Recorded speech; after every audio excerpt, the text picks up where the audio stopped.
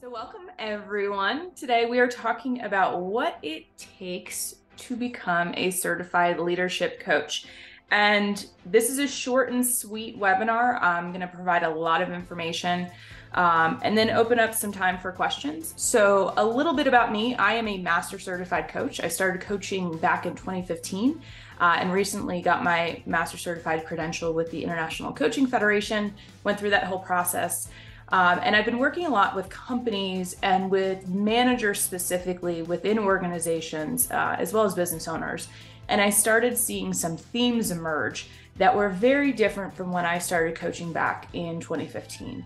Specifically in the last year or two, obviously things have changed a lot in the world and the needs of people have changed a lot in the world. And I wanted to create something that addressed those needs and also advanced us to be better prepared for the future. Because we can keep doing what we know about what needs to be taken care of, but if we're not building the skills for the future, then we're kind of on our heels and reactive. So I wanted to create a more proactive and responsive program that equips coaches in a different way. So here's the current situation. I looked into some stats about first-time managers. So 20%, so 1 in 5 are doing a bad job in the eyes of the people that work for them. And the reason that I looked at first-time managers is because most times when you step into a new role, that's the time that you are most equipped with skills, when you're most equipped with training, so that you have the information that you need. And what happens is, from the time that you step into that role to the time that you are in it for 3 to 5 years, you're not necessarily getting new skills beyond that. And then it's just assumed that you know what you're doing, and then we're not really addressing it. So beyond that, 26% of first-time managers didn't feel like they were ready. So they don't feel like they're ready, and their team is like, yeah, you weren't ready. You're not doing a very good job. So that's 1 in 5, and that's the people that are actually speaking up about it. So what's happening is that 60% of them are not receiving training. So it's just not happening. And then they're not doing a good job.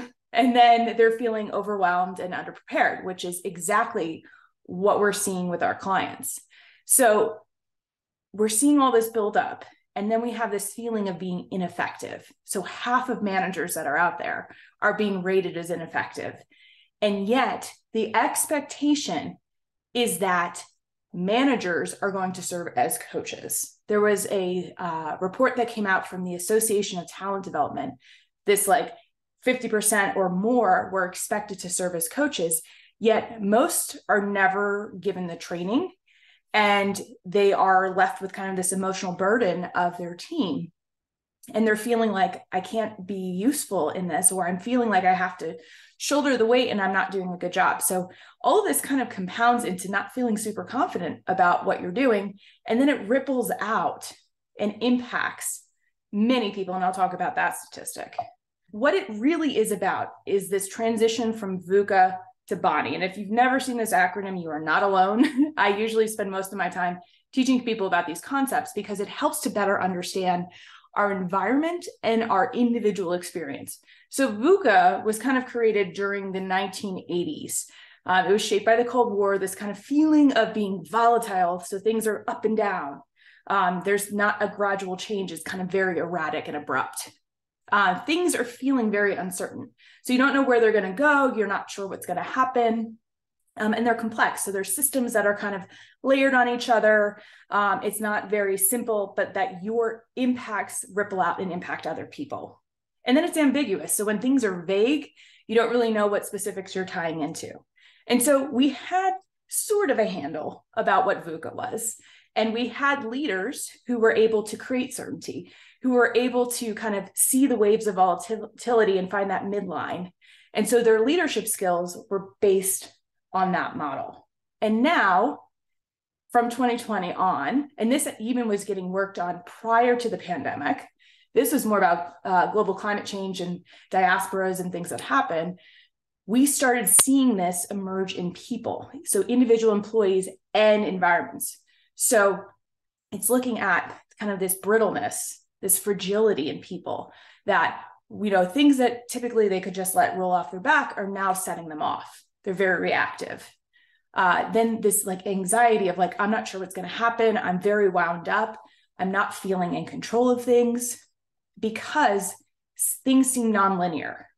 So before, when we had VUCA, we could see this and this and this. It was very cyclical. And now we're seeing these things that are beyond the horizon that we've never anticipated before, which also filters into incomprehensible. So if you think about the last 3 years, even before that, this feeling of Bonnie was kind of sitting under the surface and wasn't getting it addressed.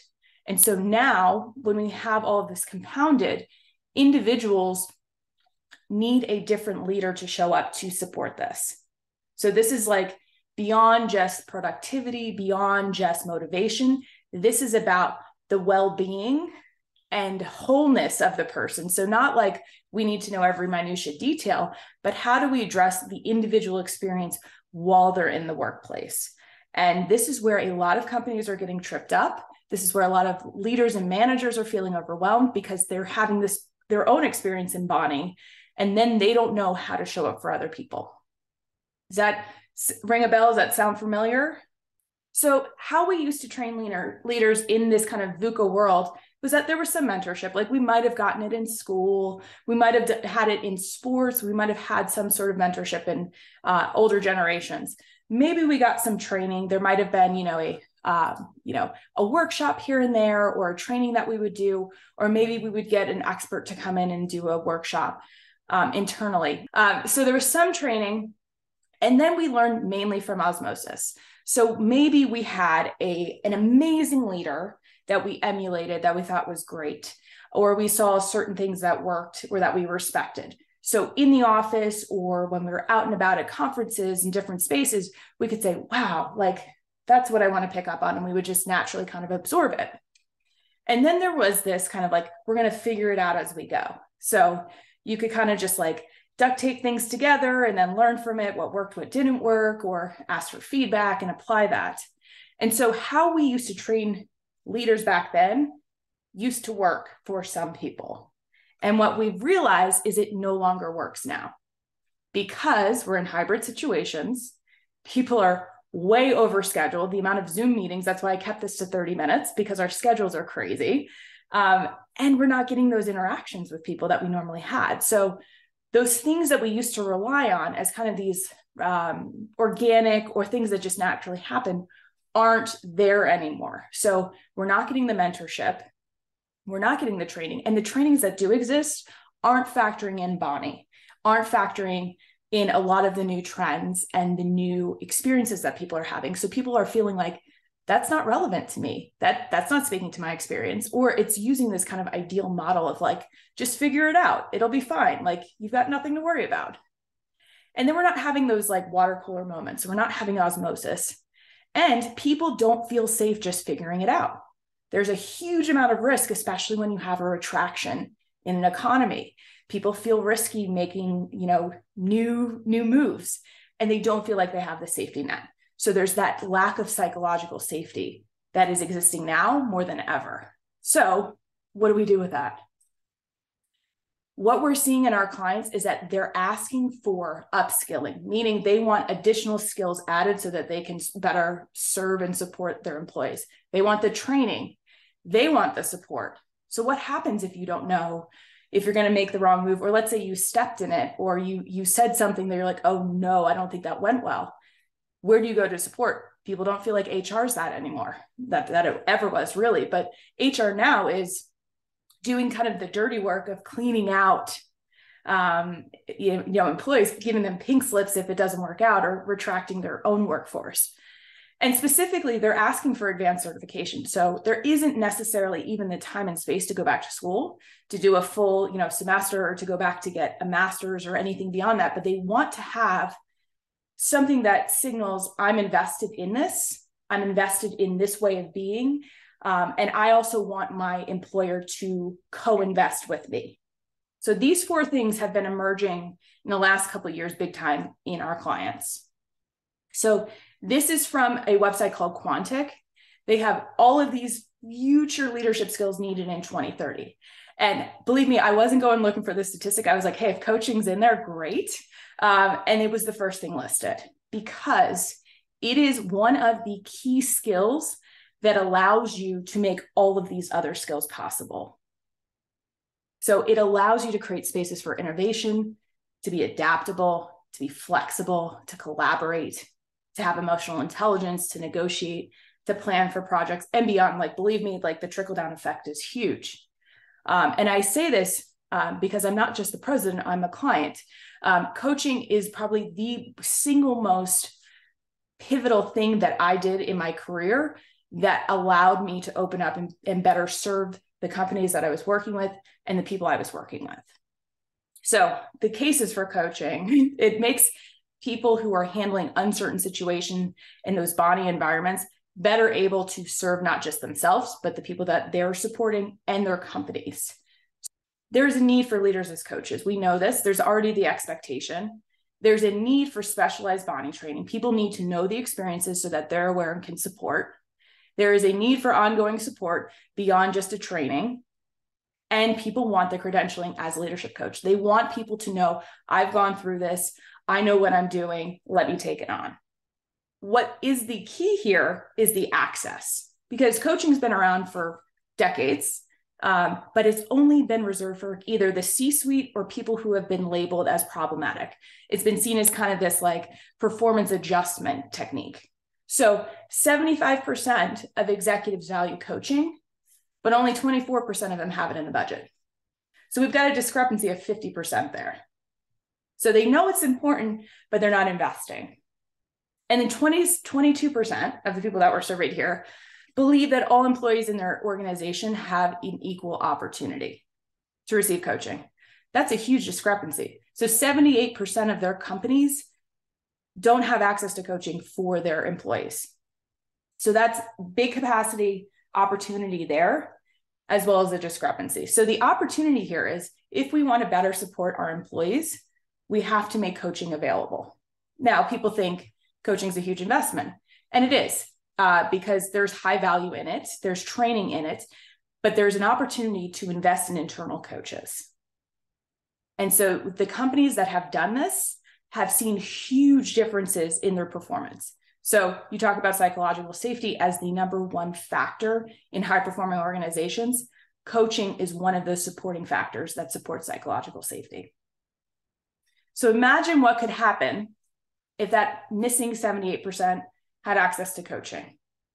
Where do people go when they're trying to soundboard? Where do they go when they're trying to think beyond reactivity? How do they start to process collaboration? Because what we were trained to do doesn't work, but we're also not replacing it with things that work for people in working in these complex environments, in working in this ambiguity, in working with this fragility and incomprehensibility. So imagine if that 50% that wasn't investing turned it into a full-on investment. The ROI is 8 to 10x when people invest in their people, especially with coaching. It's huge. And I mean, I could give you the numbers of what it costs to replace people. We already have a massive talent gap worldwide because people are leaving to go start their own firms. And we've had a massive drop off in population, by the way. So if we want to have a better outcome, we have to do things differently. And I think this is one of those key things that we start to look at being certified leadership coaches. Internally, we become those positive agents for change within organizations. Remember I told you the impacts of a manager? 70% of a team member's engagement is directly related to their manager. 70%. So if you've got a great manager, you're probably going to have amazing engagement. You're going to stay, you're going to have a positive trickle out effect. But imagine if you have someone who has not keyed up into those key coaching skills and management skills. 70% is usually going to be negatively impacted, and that's going to trickle out because it's not just a one-to-one interaction, it's a domino effect. Meaning you can have a domino effect of positive change by kind of implanting these positive change agents with coaching skills. Once we kind of address that manager as that center of influence, we see all these other benefits showing up. So the increased engagement, strengthening individual team members and their skills, collaborating, communicating, developing potential leaders, because that is one of the huge things. Having people ready leader ready to take on those new projects to move up when people do leave, because inevitably that's going to happen. So it allows us to develop them even faster because they have this amazing foundation. And it allows them to better problem solve because we're not in reactive mode. We can anticipate it. We can see the cycles. We can look at what's most important as an organization. What are things that are just kind of distractions that we don't need to pay attention to? Where do we need to double down and invest our energy? And obviously, the positive leadership strategies that come from it. I mean, I could keep going on these benefits, but you get the point. You hear there's a process to becoming a certified leadership coach. As a master certified coach, I am credentialed through the International Coach Federation. And so what I've decided to do is talk about all those things that I mentioned before and incorporate them into a leadership training. So this would be the inaugural cohort that goes through the process of getting credentialed through ICF. It includes 60 hours of virtual and in-person training.